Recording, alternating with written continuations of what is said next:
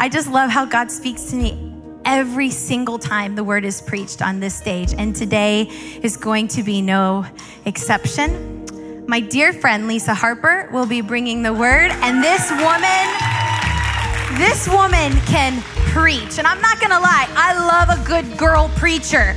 And Lisa is one of my favorites. Lisa and her daughter, Missy, live in Nashville, Tennessee. They drove down here to be with us this weekend. So get ready, because this woman knows the word of God. And every time I'm around her, I wanna read my Bible more and I wanna be a better Christian. So I'm gonna stop talking. I hope you're having a great weekend. It's a great weekend here in Charlotte. Would you help me welcome Lisa Harper to the stage?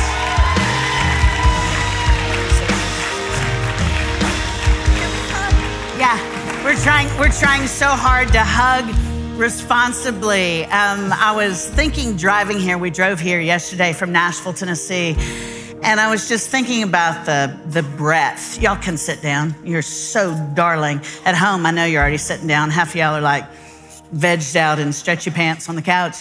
But I was thinking about the breadth of Elevation, what God has done in a really short season to take the gospel all around the world. And I thought that kind of trajectory, I think, is almost unprecedented. It's obviously miraculous. God has authored the favor that he's given Elevation, but I thought you don't get that broad without having really, really deep roots. And I love that woman right there because she's got really, really deep roots. And you may only see her on a screen. You may only see Holly on a screen, but I've been through a couple of valleys in the last 10 years. And Holly Furtick was one of the first person to text prayers, just speak life to me. So I am delighted to be back in this house. I always come here with just a little bit of trepidation because I too watch Steven Furtick every weekend. And so now some of you are like, oh, you've got to be kidding me. I mean, Holly made me sound good, but I am no Steven Furtick. This is going to be like a mule at the Kentucky Derby. But hang with me because I think God has something for us. If nothing else, he has something for me.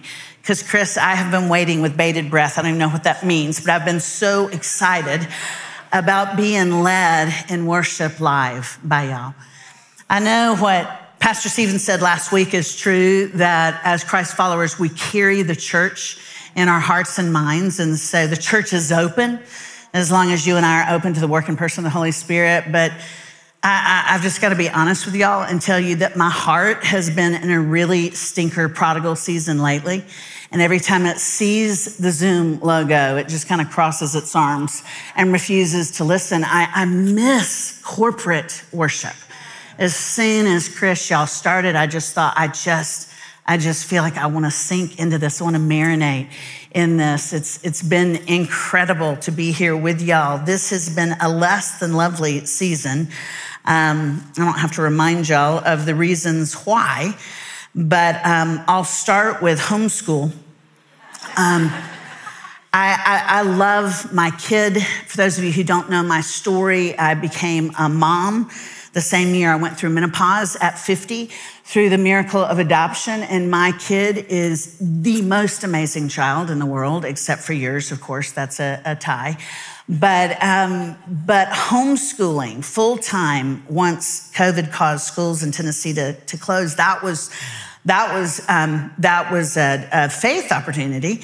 And I do have to confess that once I watched Tiger King and counted it as biology for her. But I brought a 2-minute video that I want to show y'all just as proof in case there's any truancy officers in EFAM all over the world. I brought proof that we actually did have classes. This was an al fresco class we had on etiquette. Just a little short 2-minute video that'll show you what went on during school at our house during COVID-19. Hey, Mom, how do you make that trashy noise again? Oh, that noise? Yes, ma'am. You put your teeth, your top teeth, over your bottom lip, and then you like force air out of one side, like.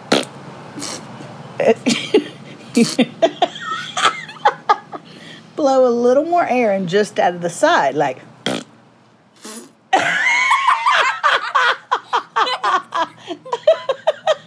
honey, I think you're too sweet to make trashy noises. Maybe we should sing a song, like a worship song. Yes, maybe we should sing a worship song. Which one do you want to sing? Probably Jesus, Redemption, Good Grace. Oh, I love that one. Okay, you start it. Jesus, our redemption, our salvation is in His blood. That's a good one. It is a good one. I love it. How does the chorus go of that one? I actually think that is the chorus. Jesus, think so. Our salvation, our redemption.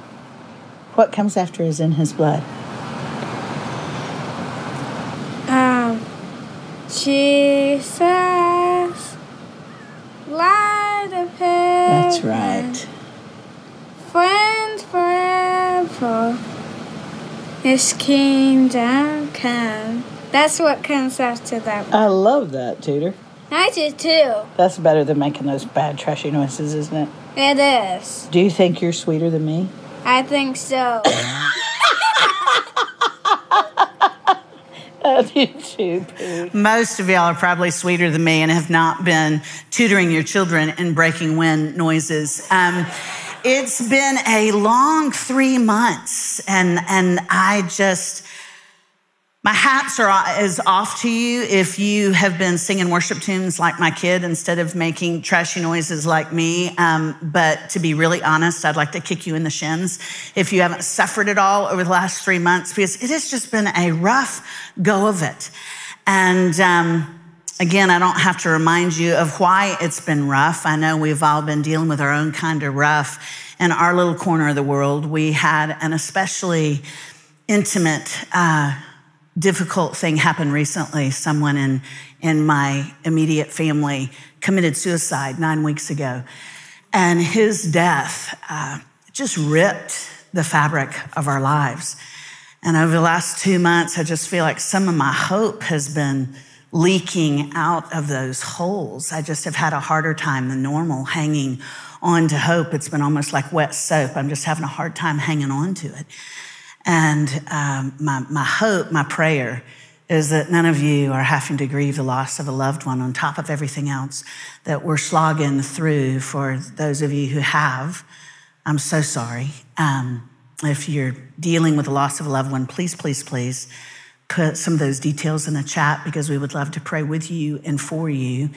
But regardless of what's been shoplifting your hope lately, I think all of us can agree that at least some measure of our hope has been threatened in the last couple of months. And so I thought it would be so appropriate, so prudent, maybe not for you, but certainly for me, to do a deep dive in Scripture and try to recover some of the hope that these circumstances have shoplifted. And so I want to talk before we dive into Scripture. If you're on the couch and you've got a Bible at your house, get up off the couch and grab that puppy and come back, because we're going to be in the Bible. If you have kids in the room, I want to reiterate what Chad said about sending them over to kids' YouTube, because it's going to get a little hot in here pretty soon. So I want you to be careful to not have anybody under 13 in your living room. Just send them off for YouTube.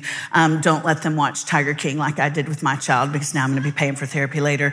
But anyway, before we dive into the text, our first text is going to be at the very beginning of the book. I want to remind us all that we get our New Testament originally from Greek, and the Greek concept of hope, the Greeks pronounced hope.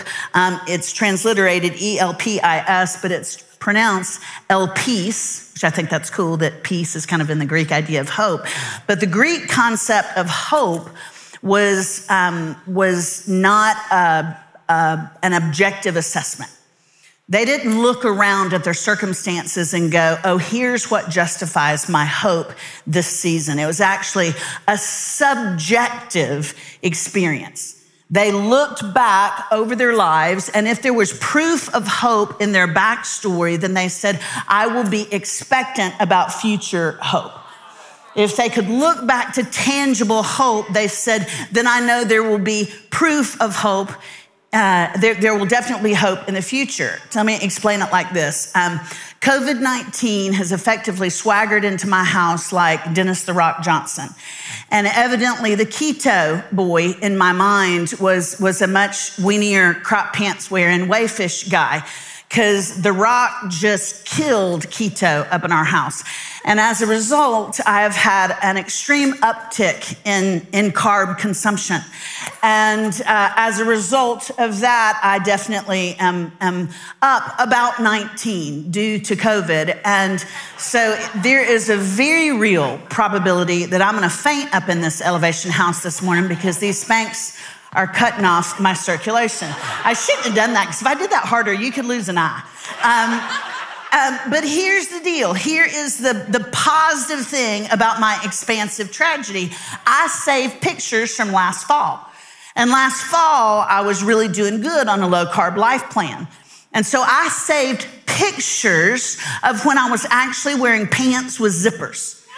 So I have a witness. I have a tangible testimony that it is possible for me to wear pants that do not have an elastic waistband. Can I get a witness? Are you with me?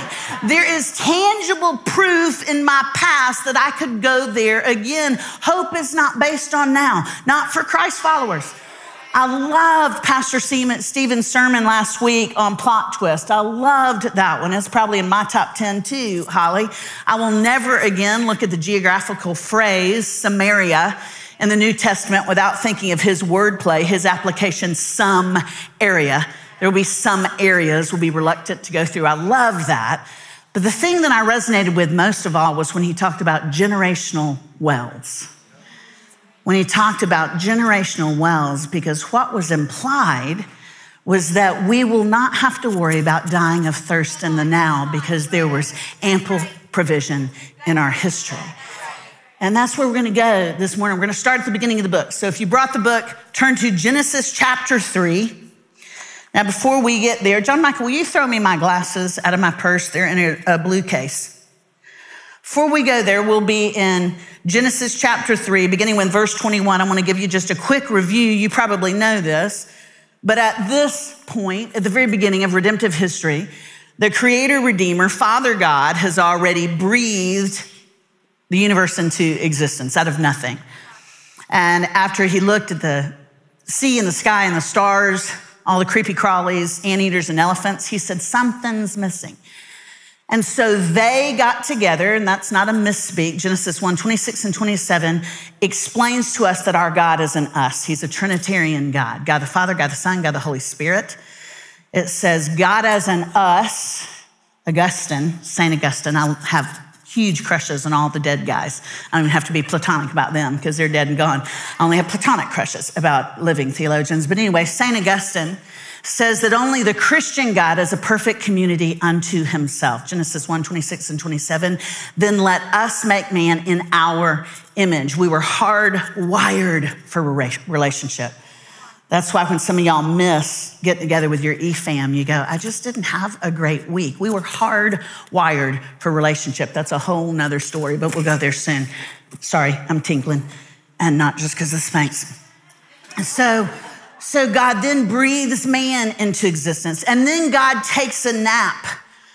I think it is so stinking cool that our Father God created rest, modeled rest in Genesis chapter 2. Y'all, that's before the fall. The fall happens in Genesis chapter 3. That means rest was not some divine accommodation for human weakness. Rest was part of his perfect gift to us. Isn't that good? That's a whole nother sermon. So anyway, he's created the heavens and the earth. He's created man. He's taken a nap, wakes up really refreshed from his nap, looks around and goes, something is missing. Something beautiful is missing. And he creates woman. And that's where the story starts getting sticky, because a lot of people then put hierarchy in the story. Now, I'm not going to labor here too long because I don't want to take the heat. I want Stephen to take the heat. But the Hebrew word used for woman is ezer. It's translated helper in our Bibles. Man and woman, and that was never intended to be a hierarchical relationship with suppression and with oppression. That was always intended to be a mutual, helpful relationship. Not going to go there because Eve does drop the ball, because soon after she's created, she gets deceived by this really rotten, slithery fruit salesman named Satan. And she takes a bite out of some of his rotten fruit, and the trajectory of mankind has been downhill ever since. We're joining the story right after she has rebelled against God and hooked up with the fruit salesman. Genesis 3, chapter 21. And the Lord God made for Adam and for his wife garments of skin and clothed them. Then the Lord God said, behold, the man has become like one of us in knowing good and evil. Now lest he reach out his hand and take also of the tree of life and eat and live forever. Therefore, the Lord God sent him out from the Garden of Eden to work the ground from which he was taken. He drove out the man. And at the east of the Garden of Eden, he placed the cherubim and a flaming sword that turned every which way to guard the way to the tree of life.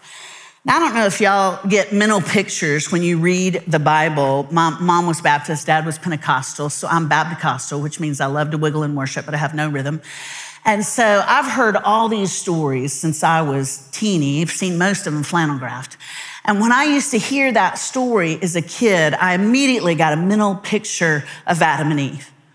I pictured Adam as being very lean, and this is way before paleo when it was cool for guys to be lean. He was just kind of a lean, weak-looking man, stringy hair extensions, and kind of threw his own wife under the bus, you know.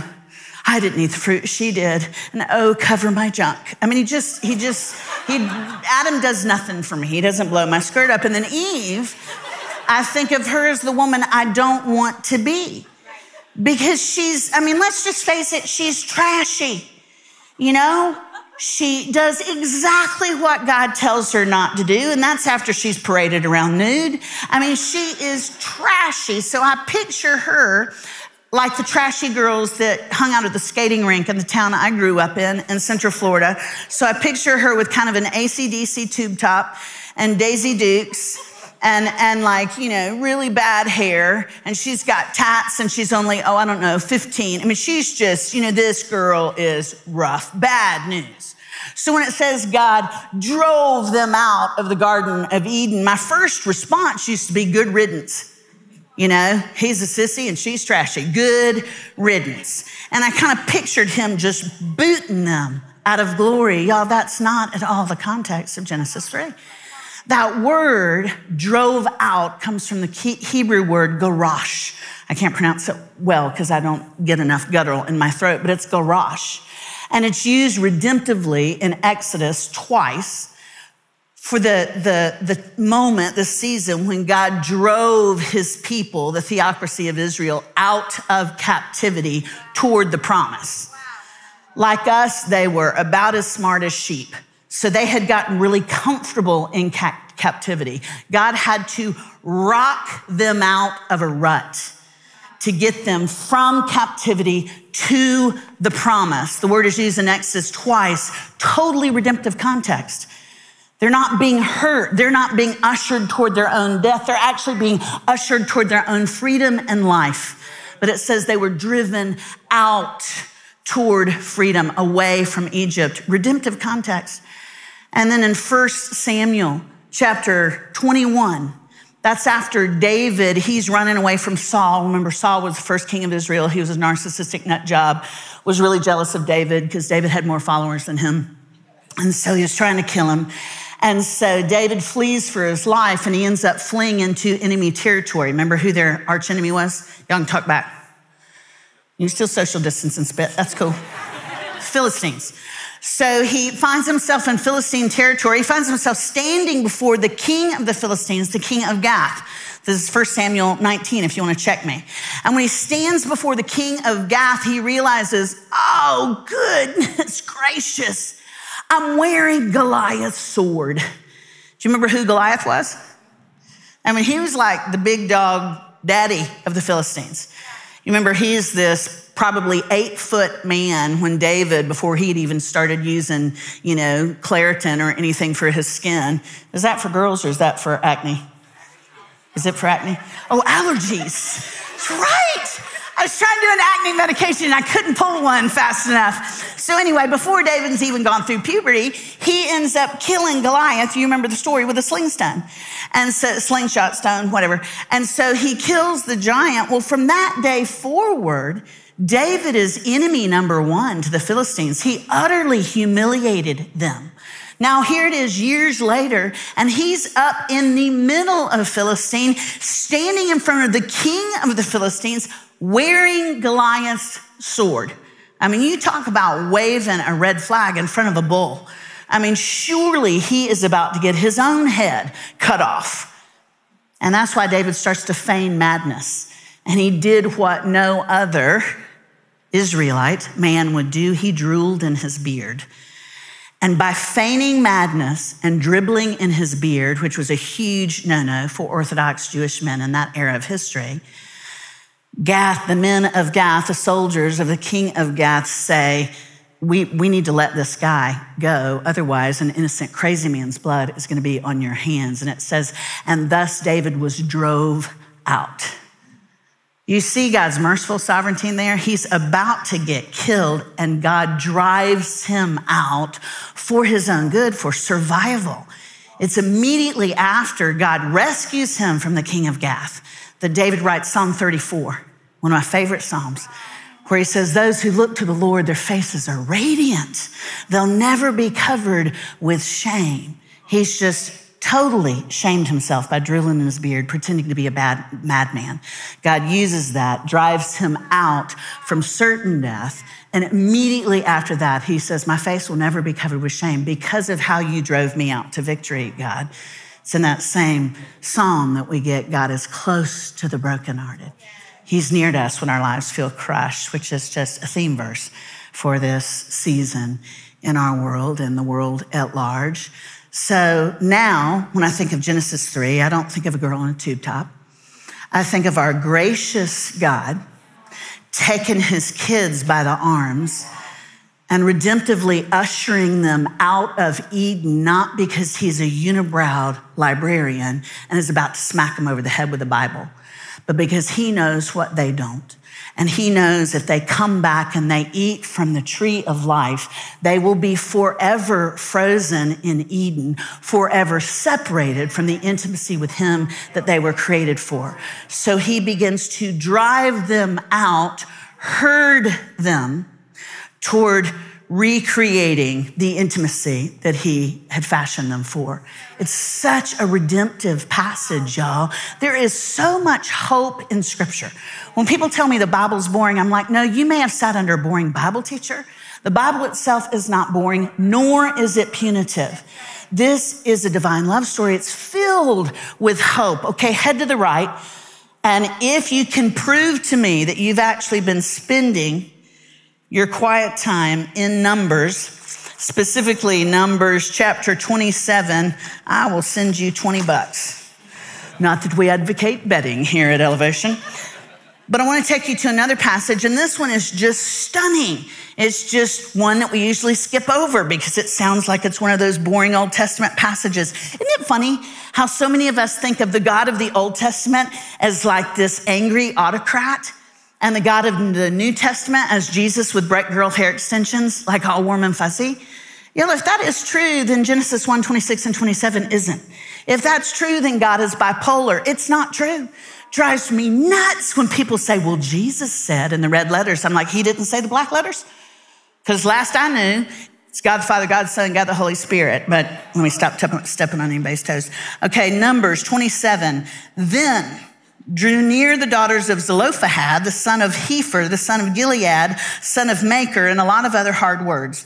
The names of his daughters were Mahlah, Noah, Hoglah. Now I need to stop there for just a minute because I know a lot of you, especially you younger mamas, really want to name your kids biblical names to impress your small group. Don't be working with Hoglah.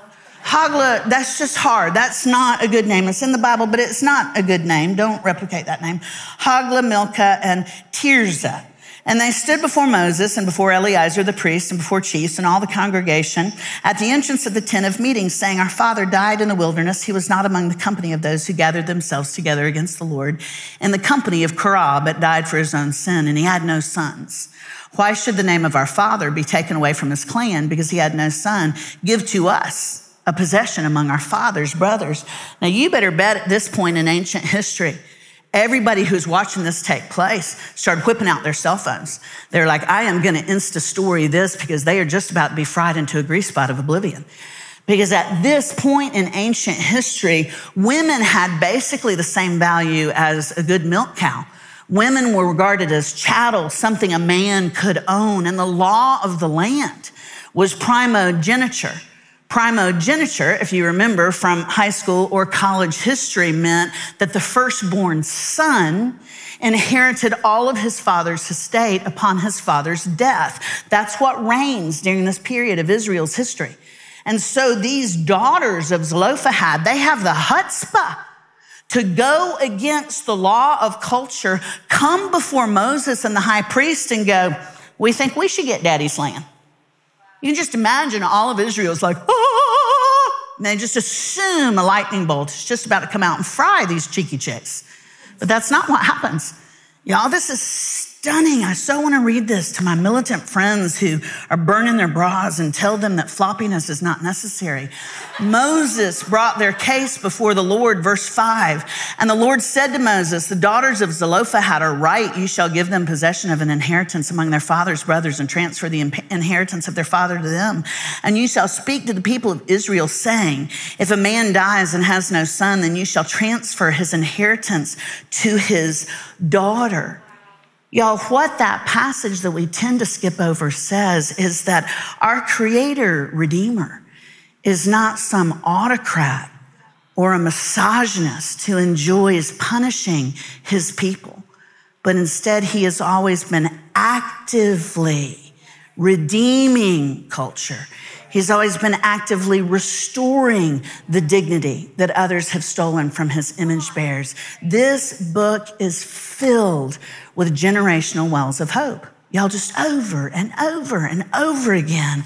Guys, if you'll stay with me for just one more second, I've got one more estrogen passage, but I'll be fast. Deuteronomy chapter 22, verse 28, if a man meets a virgin who is not betrothed and seizes her and lies with her and they are found, then the man who lay with her shall give to the father of the young woman 50 shekels of silver, and she shall be his wife because he has not violated her. He may not divorce her all his days. Now, I don't know if you really heard what I was saying in the ESV there, but that is nasty town. I mean, that is just awful if you read it at first glance without the socio-historical context. Because what that is saying is a young woman who has been violated by a man that sounds like that young man bribes her daddy, and then she has to marry her violator. So it sure sounds like God is advocating that insult be added to injury. You have to understand the context, y'all. Any text in this love story can be used as a proof text that is not true if you take it out of context. In the context, God's people have just come out of Egyptian captivity where they have been under what we could call the first iteration of Sharia law. And the culture that they had been in for 400 years said that any young woman, 12 and over, who was not married or betrothed was vulnerable to be violated by any man who so chose. And the consequence of the man who violated her is, guess what? Nothing. Not a slap on the wrist, not a traffic violation. And so one of my professors at Denver Seminary, I love this, he puts it like this. He said, so God steps over the fence of ancient culture. And he says, you're not going to violate my baby girls anymore. Have you ever wondered why girls in this era of history got married at 12? This is why. You ever wonder why women don't go alone to the well?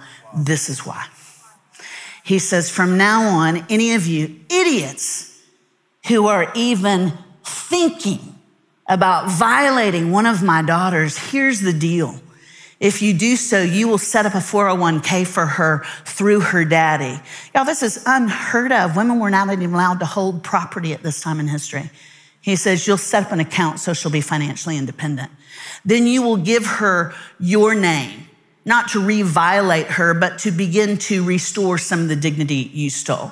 And then if you do not take care of her and provide for her for the rest of her life, you're liable to get stoned by the rest of the community, big boy. I heard this passage quoted about a year ago in a blog by a woman who was trying to prove that God is a misogynist. And I thought, you've missed the whole thing.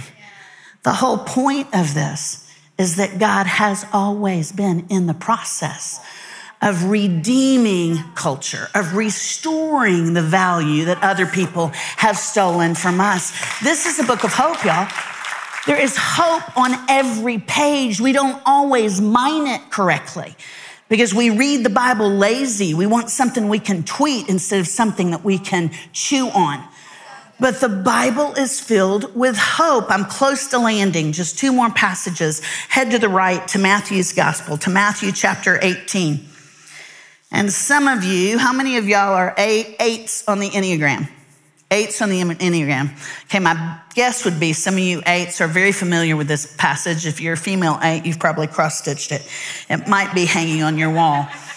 Matthew 18, beginning in verse 15, if your brother sins against you, go and tell him his fault between you and him alone. If he listens to you, you have gained your brother. But if he does not listen, take 1 or 2 others along with you, that every charge may be established by the evidence of 2 or 3 witnesses. If he refuses to listen to them, tell it to the church, tell it to everybody. Go ahead and get on EFAM and just blow the news everywhere in church. And if he refuses to listen, even to the church, let him be to you as a Gentile and a tax collector. When I was in high school, we had a youth pastor for a season who was really, really passionate. And he used to wave his Bible around like this. When I was in my 20s, I tried to imitate it, and I hit a woman upside the head with Genesis. But just boom, went out of my Bible and hit this woman in the head. I was like, I'm so sorry. They never invited me back. But he would swing his Bible around, quote from Matthew 18, and he would tell all of us in the youth ministry that we were supposed to go and verbally confront, better yet, assault our friends who were partying after football games or smoking pot, or worse still, engaged in heavy petting. Now, I know I'm older than the median of elevation, but can I get a witness? Did any of y'all have a pastor who used the phraseology heavy petting? Do you remember, Holly? And it confused me. It confused me a lot. I remember being at this kind of fire and brimstone revival. This was the late 70s. I was in middle school in Central Florida. And a pastor got up and started swinging his Bible around. Veins were popping out. And he said, any of you who've been involved in heavy petting, want you to come to the altar and repent. And I'd come there on the van with our little First Baptist church. And I was nervous because I was afraid the van would leave me because I didn't really always believe Billy Graham when he said they'd stay. But I sat there and I thought, have I? I love our beagle. We had the sweetest beagle named Smokey. And I thought, have I just inadvertently like rubbed her fur the wrong way, or maybe pet her with a little bit too much weight? Have I caused my dog canine injury? I don't know. This verse has been used, y'all, to shame teenagers who struggled with frisky feelings, I think since the beginning of Baptist time anyway. It's also been used to justify ecclesiastical expulsion. In other words, this passage, Matthew 18, has been used as the sole passage to justify kicking people out of church. Do you hear me? Now, I want to take just a second here, because I'm not advocating for anarchy in church. I'm really not. For church to be a healthy, thriving community, there have to be parameters. This is not just crazy town. And so we need spiritual leaders. We need people holding us accountable. But I really think that when we take this verse as the proof text to kick people out of fellowship, I think we're missing the main point Jesus was making. It's right there in front of us, and I've missed it my whole life. I am 56 years old. I have a master's in theology. I'm 2 years away, God willing, from having a doctorate in redemptive hermeneutics. I have studied my behind off because I'm single and it's the only way I get any kind of endorphins. And so I've got scads of books on exegesis and eschatology and redemptive hermeneutics and socio-historical context. But it wasn't until this last summer I was sitting in a class listening to a professor unpack the redemptive thread in Matthew 18 that I went, oh, Jesus. It's Jesus speaking, and Jesus says, treat them as tax collectors and Gentiles. How did Jesus always treat tax collectors and Gentiles? I mean, Matthew's writing it. Matthew was a tax collector before he encountered Jesus, and Jesus said, come be a fisher of men with me. Matt, change your Facebook status. You're going to be an evangelist, but you were a tax collector. Do you remember Luke 19? If you don't remember it right offhand, I bet you've sang Luke 19. There was wee little man, and a wee little man was he. Remember Zacchaeus? Climbed up in a sycamore tree to meet Jesus. Y'all, he was the CEO of the IRS division in Jericho.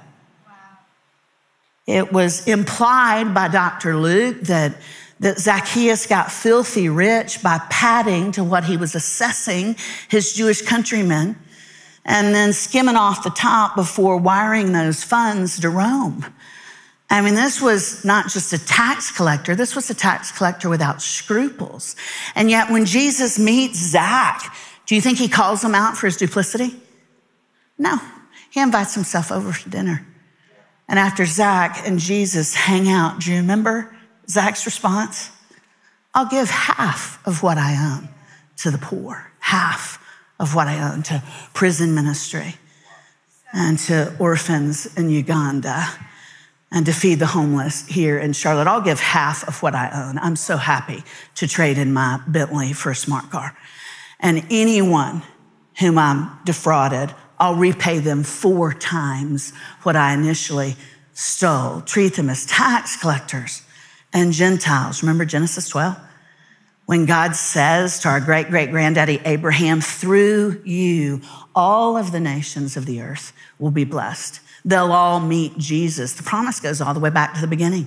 It's fulfilled in the work and person of Jesus Christ. Paul said, my whole ministry is so that Gentiles will come to know Jesus.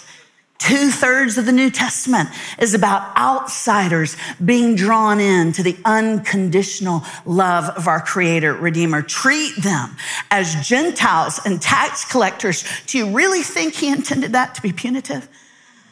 Yo, we use the Bible as a club, and it was never meant to be used as a club. It's true. It's authoritative. There are parameters for abundant life in here. This isn't a joke, but it's not punitive. We're going to land in Hebrews chapter 4, verse 12. Any of you who grew up in church, Holly, I know that you could quote this one backwards because it's one of the first verses that we learned when we were growing up. If you've listened to Pastor Steven for any length of time, you've heard this verse. You've heard this whole book preached. Hebrews chapter 4, verse 12. For the word of God is living and active, sharper than any two-edged sword, piercing to the division of the soul and the spirit, of joints and of marrow, and discerning the thoughts and intentions of the heart. Again, this is one of those passages. I used to swing my Bible around in the 20s. In my 20s, not the 20s, I'm not that old.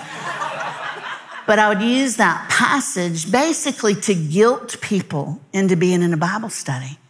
And it wasn't until recently that I started really looking at that verse. And I thought, oh my goodness. Now y'all, let me qualify this because I'm probably going to step on some toes. I am a Bible banger through and through. I believe in the veracity and the authority of that text from cover to cover. God willing, I will spend the rest of my life talking about what's between those leather-bound pages. I love this book. It's not just a book to me, it's life to me. Everything I've ever needed for life and godliness, I find on these pages. It's not a textbook, it's not a rule book, it's not a collection of benign morality tales. This is life to us. But I took that verse out of context in Hebrews. I thought it was all about the Bible. Do you remember when Hebrews was written? Colleen, you'll know, between 60 and 70 AD. Between 60 and 70 AD, she's like, Do y'all also remember AD? A lot of people think that's after death. It's actually Latin Anno Domini, the year of our Lord. BC is before Christ. You know, they've changed the history books now. And BC is now BCE, before the Common Era. And instead of it being AD, Anno Domini, the year of our Lord, it's CE, Common Era. Just a little side note. Interesting how everybody's trying to throw Jesus out of history. And yet Jesus is the foundation of the history of hope. Anyway, written between 60 and 70 AD, between 60 and 70 AD, there were very few other epistles, New Testament epistles we would now call books, being circulated.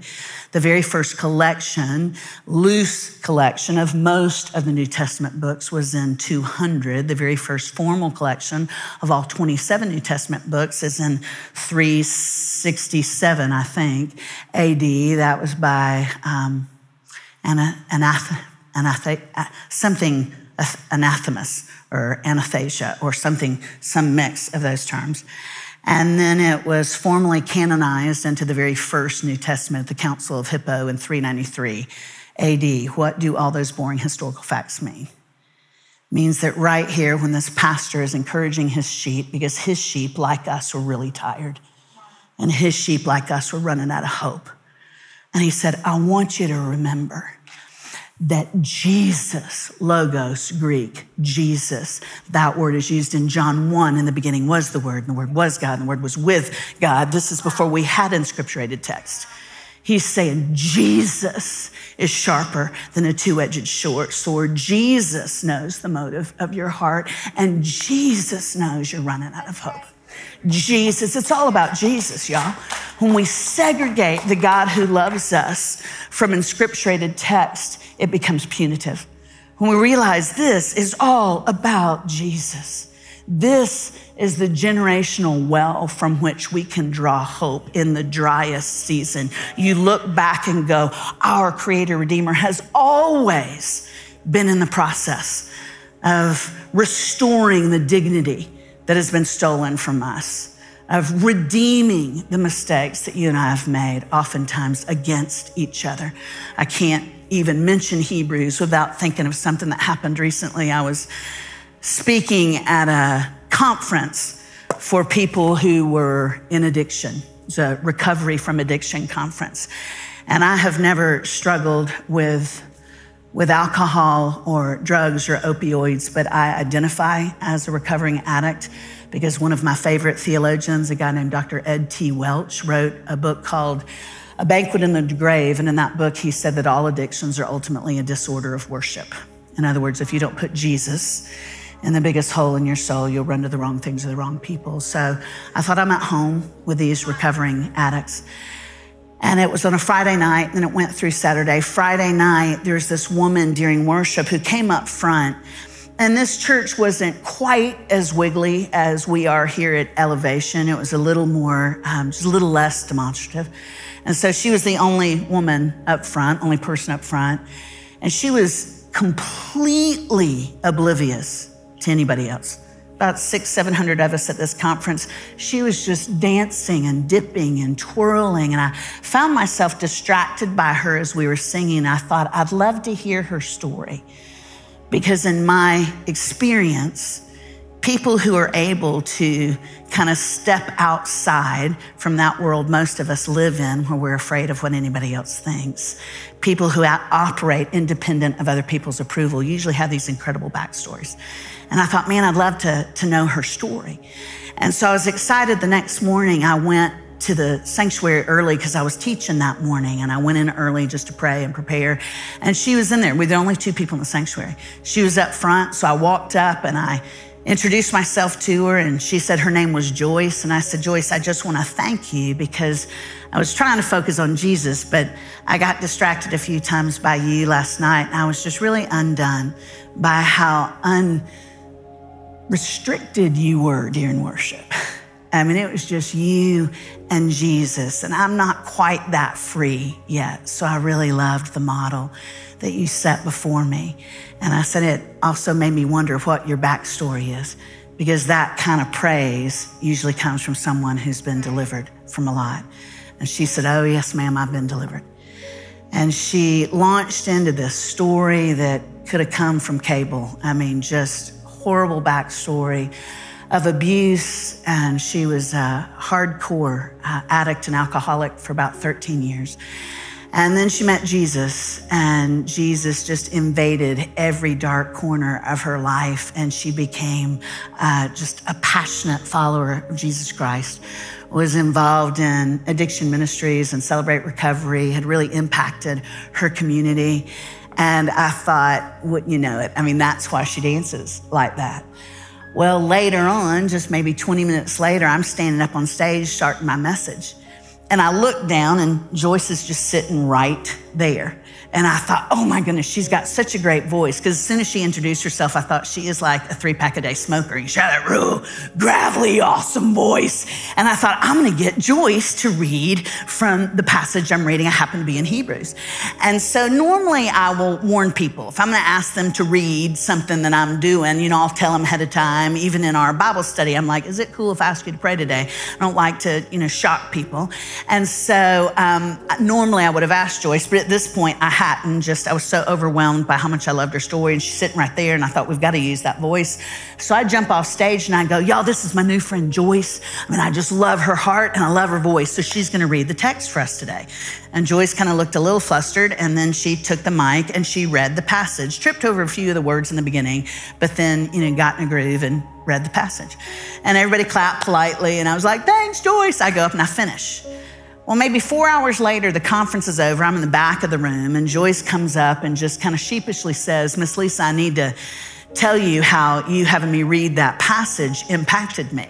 And I was like, oh man, I'm sure I've somehow stepped on a bruise where she's afraid of reading in public or something. I so should have asked her. And I said, oh, Joyce, I'm so sorry if I wounded you. And she goes, no, I need to tell you a little more of my story. She said, I told you that God had healed me of alcoholism. And then I've been clean for a long, long time, been sober for a long, long time. She goes, what I didn't tell you was that 9 months ago, I fell off the wagon. She said 9 months ago, I was engaged to be married, only guy I ever trusted. And she said 2 weeks before the wedding, I found out he'd been stepping out with my best friend. And she said, I was just devastated. And so she said, I turned back to Jack Daniels to drown my sorrows. And she said, I spent the weekend after I found out he stepped out on me. She said, I was just drunk as a skunk all weekend. And she said, when I sobered up on Monday, I came into church where she had been on staff. And she said, I told the leaders, I said, y'all, I fell off the wagon. I told them why.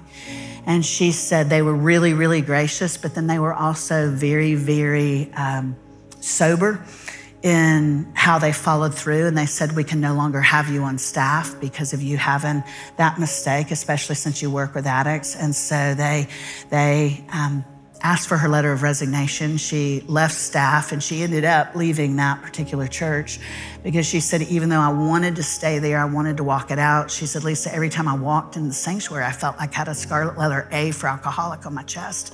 And she said, I just couldn't do it. So after a couple of months, I moved my membership to another church across town. She said, I didn't tell you this morning that this is the church that I was asked to resign from. And she said, and last night was the very first time I've stepped foot in the sanctuary again. And I said, oh, Joyce, I'm so sorry. Because I thought, here I've ruined what God had shaped to be this precious homecoming. And she said, oh, no, you didn't ruin anything. She said, Lisa, you couldn't possibly have known that when I was a little girl, I was illiterate. My mom didn't send me to kindergarten. And on the first day of the first grade, I walked into a little school in Appalachia, and the teacher was a new teacher, didn't know my story, and she called on me to read. And she said, I stood up, and she said, I can still remember how bad my legs were shaking because I didn't know any of my A, B, and C's, much less how to string them together. So she said, I just looked at those letters on the page. They were like hieroglyphics. And I just recited something I had heard from one of Mom's soap operas, hoping that somehow the line I spoke was close to what was in this book, little Jack and Jane primer.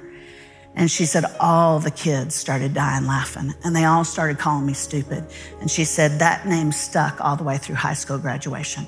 So she said, I learned that if I was ever going to speak out loud, say anything in public, in school or at work, she said, I would obsessively go over every single word that I was going to read or I was going to speak because I was so nervous about ever speaking publicly. She said, but when you called me, out of 700 people, you called me by name and you said, I want Joyce to read. She said, it's like the heavens rolled back and God himself said, that's my girl. Listen to her. And she said, today, this place of shame has become a place of honor to me. Don't y'all want to be a little more like Joyce? Don't you want to be so undone by the redemption in our story, by the redemption and the stories behind us, that we can't help but express some of that hope to the world around us, a hope that's desperate, a world that's desperate for hope, y'all. Can you imagine not knowing Jesus in this season? Can you imagine how hopeless some of the precious image bearers that you rub shoulders with, not really now, but you rub shoulders 6 feet away from now are? People are dying for real hope, and we have it. If you walk with Jesus, we have it. You may have forgotten it.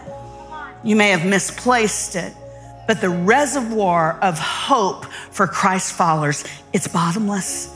We can always reach into generational wells. There are millions in here, and draw up living hope. Peter says living hope, not stagnant hope, living hope. Shall just close your eyes and bow your heads. And when you sit for just a second, wherever you are, I know so many of you are in your cars, you're maybe at work watching a laptop, you're at home on the couch, still a little bit grumpy that it was me and not Steven. Would you just sit for a minute and ask God to open your eyes to the hope that is already yours? Ask him to give you the grace to lean back into the generations of hope that we've been forged from. The eternal hope we're walking toward. Jesus, we confess to you this morning as your sons and daughters that all too often we look like that passage in Proverbs that says hope deferred, hope delayed makes a heart sick. And Jesus, some of us feel just flat heart sick this season because it's been harder than usual to hang on to hope. And so we need you, King Jesus. We need your Holy Spirit to quicken our minds and our hearts, to remind us of our history, redemptive history, the history that you have woven us into, the history that you have always been actively a part of, redeeming, restoring, setting captives free. Oh, Lord Jesus, remind us that there's no room for dry bones in our hearts. No room for dry bones. Thank you, thank you, thank you for this reminder that you see us. You've always seen us. You've always loved us. You've always been actively in the process of calling us home. Teach us what it is to rest in your hope. We will be so careful, Jesus, to give you and you alone the honor and the glory and the praise for what you do this day in June 2020. Thank you for watching the Elevation Church YouTube channel. But don't stop here. Join the eFam, our online extended family, and join us live every Sunday. Subscribe to this channel so you don't miss a single video or live stream, and share this with a friend. You can also support the ministry by clicking the Give Now button to help us continue to reach people around the world for Jesus Christ. Thank you again for watching. God bless you.